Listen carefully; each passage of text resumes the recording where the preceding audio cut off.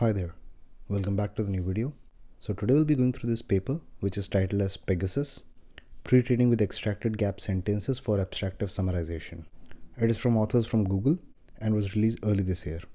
So as you can see, authors have given an acronym for the paper which basically stands for this P, E, G, A, S, U, and the last S stands for sequence to sequence model, the S from there. So if we talk about the important keywords in title, abstractive summarization, that we'll first discuss. Then we'll talk about what is pre-training. Then we'll talk about what is gap sentence.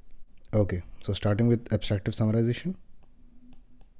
So abstractive summarization is a technique in which our AI system tries to write the summary of a given text just like a human would do, where it would first read the input text and then try to write a summary in its own language. So when I say in its own language, the model is essentially trying to rephrase the things that it has seen as a part of input sentences around what is important. Also, you might see some novel words here and there. So that is abstractive summarization in short. And the opposite of this is extractive summarization, where we try to train a system that learns about what are the important sentences in the input text and just simply extracts them. That's why the name extractive. Okay, so talking about the second keyword, which is pre-training. It is a technique where you train your model on very large amount of data, such as from Wikipedia, from Common Crawl, on a self-supervised objective. So what do you mean by self-supervised objective? Which means you'll not have any labeled data. You'll try to create the labels from the raw data that you have. So for example, if you think about BART, one of the objective on which it was trained was MLM, which is masked language modeling, where you have a sentence, you mask a couple of words, you give that as an input to the BART model. It basically outputs the word that were masked. So here, as you can see, there was no label data provided, but by masking certain words in the sequence, you created a label which BART has to predict, against which the loss will be calculated. So this technique is usually done to equip your model with the understanding of the language structure, syntax and semantics, and plays a big role in the performance when you don't have ample data during the fine-tuning stage.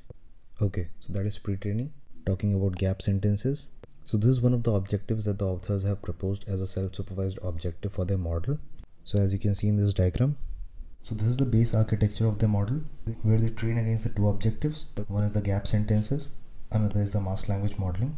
But the final version of their model is just trained on GSC. That gives little bit better performance compared to if you're training on both the objectives.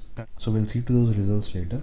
So for the base architecture, this is the input text that you have that has 3 sentences. So you randomly mask some of the words. So here they have done for mythical and names. And you also mask some of the sentences in the input. They have masked this S2 totally. So as you can see, this is replaced with mask 1. This word was replaced with mask 2. And the first one is replaced with mask 2. I believe 2 over here represents second objective and 1 represents the first objective, which is gap sentences.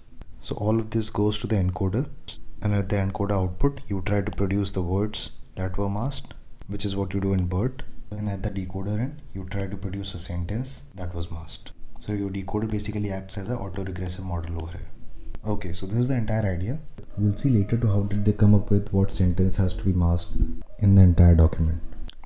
So let's read the abstract. I don't think there should be something extra, but yeah, let's read it. Recent work pre-training transformers with self-supervised objectives on large text corpora has shown great success when fine-tuned on downstream NLP tasks. In PEGASUS, important sentences are removed, masked from an input document and are generated together as one output sequence from the remaining sentences. Yeah, so exactly what we just saw. Like you mask a couple of sentences from the input document and you try to reproduce those sentences at the output end. They evaluate the model on 12 downstream datasets from various domains such as news, science, stories, patents, emails, and they were able to achieve state-of-the-art results on all 12 datasets. Okay. They found that the model performs really good on low resource summarization tasks as well. So if you have just 1000 examples of input and output pair for any domain, if you use that to fine-tune their PEGASUS model, you'll be getting really good accuracies. This is what they're claiming. Okay. So let's read further. We find that masking whole sentence from the document and generating these gap sentences from the rest of the document works well as a pre-training objective for downstream summarization task. So yeah, they are trying to define a self-supervised objective function that closely resembles to the fine-tuning task of summarization. So for example, if you talk about abstractive summarization, where you're given your model the input document and at the output it will produce a couple of sentences that kind of summarizes in a paraphrased form to what input document actually represents. So here also, if you talk about the pre-training objective that the authors have introduced, they're giving in a document that has n number of sentences. You mask couple of sentences, and at the output end you try to reproduce those sentences. So here the model is also trying to learn an abstract generative format based on the unmasked input sentences.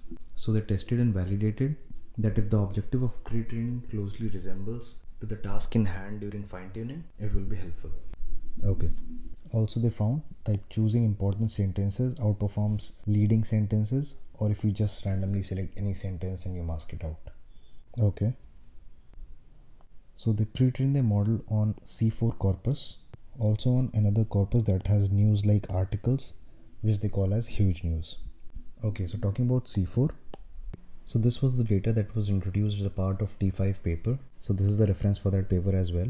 So C4 basically stands for Colossal Clean Crawled Corpus, which is basically a subset from common crawl dataset after you have applied certain types of filtering such as removing URLs, keeping only the English sentences, so on and so forth. And after all the pre-processing, the dataset that was released to the community was of size 700 GBs. So you can use it, it's openly available. Okay. So under related work, they compare their pre-training objective with MASS, Uni language model, T5 and BART. So T5 I have already talked about. Now talking about BART, so the pre-training objective for the BART was to add a noise to your input sentence, and at the output decoder end, you try to denoise the sentence. So the types of noise that the authors have proposed in this paper were like insertions and deletions of certain words in a sentence. They also tried jumbling the words in a sentence. All of this what they call as noisy functions, and at the output end, which is the decoder, you try to rearrange those things and try to recreate the original sentence. Okay, so now talking about the strategies that the authors have explored in terms of deciding which are the sentences that they should mask out. So they consider three primary strategies for selecting M gap sentences from the document D, which has n number of sentences. So the first is random. They randomly select any M sentences and mask them out and try to reproduce this on the output end. The second is lead, where they select the first M sentences from the corpus and try to produce those sentences from the remaining sentences. So lead is actually a very good baseline when it comes to dealing with news corpus. So it is seen when you're working with news like dataset, leading baseline is actually really strong, where you output couple of sentences from the starting as a representative summary of the entire document, where document is a news article. The third strategy that the authors propose is called principal, where they select top M scored sentences according to some importance. Okay, so they have some importance metric with which they rank all the sentences in the document, and from there they try to select top M scored sentences. So the importance formula that they use is Rouge1 F1 score, which is calculated between every sentence and the rest of the document. So as you can see, if you are at ith sentence, this is the score that we assign. You calculate the Rouge of that sentence with all the remaining document where you exclude the current sentence. So this you do for all the sentences, and finally you re-rank them and then pick the top K or top M sentences. So I believe here you can employ other strategies as well. Some graph-based algorithms such as text rank, lex rank, where you can get importance score for every sentence in that graph, and then you can again sort them out and take the top M scored sentences. Okay, so in this, as you can see, all of the sentences are independently scored. There is no dependency on how a scoring would be given to a sentence based on other sentences. So that's exactly what they have written, and they have called it IND. They also consider selecting them sequentially by greedily maximizing the Rouge F1 between the selected sentences. Okay, so in this they are basically trying to extend the previously explained independent scoring mechanism by maximizing the scoring of the entire set that you keep on creating over the time. Okay, so what do you mean by this? They have this algorithm over here. So you have this S, which is a null set in the starting, which is a selected set. Since we were supposed to choose M sentences, we loop this M times. You keep adding sentence to the selected set and take its Rouge with the remaining set, where you remove that set from the entire document, calculate its Rouge. Then out of all the sentences, you choose the sentence that gives the maximum score when added to the selected set, and you finalize that and add it to the selected set. Again, the loop continues. Now S will have one sentence in the second loop. You again choose all the sentences, keep adding them, take a Rouge. Then you check on the candidate, which has to be the second sentence in the selected set, based on which is giving the highest Rouge score. You again add it to S.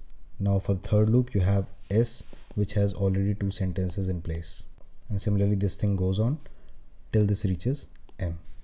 So this is the sequential selection. Okay. They also experimented with how do you want to calculate Rouge F1. First is unique, where they do a set over all the n-grams so that they avoid double counting of all the identical n-grams. So this is one pre-processing that they do before calculating the Rouge F1. The second is the original implementation, which allows for double counting of the identical n-grams. So now they have 4 combinations of independent, sequential, original and unique to how do they select the principal sentence. Okay, let's move forward. So this is one of the examples that the authors have given where they showcase how random, lead and independent original perform. So if this is the text that you have, if we were to choose leading sentences, then starting sentences would have been chosen. So since they are choosing 2 sentences, so m is equal to 2 in this case. In random, as you would expect, you would sample any 2 sentences uniformly. And for independent and original, the blue ones are something that the selection strategy has given. Okay, moving forward. So as I earlier discussed in that diagram, the base model was trained coupled with 2 objective functions. One was this gap sentence, which we have been seeing for now. The second one was masked language modeling, which is again similar to how BART is trained, where you select 15% of the tokens from the input text, of which 80% of the times you basically mask them, 10% of the time you replace it by some random token, and 10% of the time you keep them unchanged. So they apply MLM as the sole pre-training objective and also along with GSG. So after experimentation, they found that MLM does not improve the downstream task at large number of pre-training steps. Hence, they didn't choose to go with MLM for the final model, which is PEGASUS Large. So the earlier figure that we saw, it was PEGASUS Base. Okay, now they talk about the corpus in which it is trained. So C4 is something that we have already seen. Okay, so it was 750 GBs instead of 700 GBs. And then you have huge news, which is a set of 1.5 billion articles, 3.8 terabytes of data of news and news-like website from 2013-2019. Okay. So this is all the downstream tasks over which they So these are all the downstream tasks over which they kind of fine-tune their model. You have news, then you have research publications, you have patent dataset, you have Reddit discussions. So all of these are basically over which they fine-tune it. Okay, so now they have experiments and all. So as we can see in this figure, where they have shown the results, this is the size of all the downstream datasets. This is base transformer, PEGASUS Base, PEGASUS Large when fine-tuned on C4, PEGASUS Large when fine-tuned on huge news. So we can clearly see the basic version of PEGASUS is performing better than the transformer base, which clearly shows the effectiveness of the pre-training objectives that the authors have introduced. And clearly the large model, even if it's C4 or huge news, that has more number of parameters, was able to outperform the previous state of the art in almost all the datasets with huge margins. So as you can see, it was 28.53, now we have 43.06. We had 40.80, now we have 57.20. So these are actually, if you see the numbers, these are really good gains. Okay. So yeah, the abstract they also mentioned about low resource summarization. So as we can see in this figure, the x-axis basically shows the number of samples that you have for that fine-tuning dataset. Y is root score, where they have different color coding schemes. So if you use PEGASUS Large as your base model and you have just 100 sentences from this dataset, which are input-output pair of document and summaries. So the horizontal lines, which are these dotted ones, are basically zero-shot performance. And clearly with just 100 sentences, you can jump your Rouge to F1 from something around 10 to something around 15. And that is happening consistently across all the metrics, if you consider Rouge 1F or Rouge 2F or Rouge LF. And not only that, it's happening almost across all the datasets against which they have evaluated. So this is actually a good result that clearly shows its generalizability and its performance when you don't have enough data, which is usually the case when you're working in industry. So advancements like these will actually give you a stronger base to build upon. And not only in industry, but also the languages that don't have much written literature will also get benefited by this. Okay. So I guess we are done with the paper now.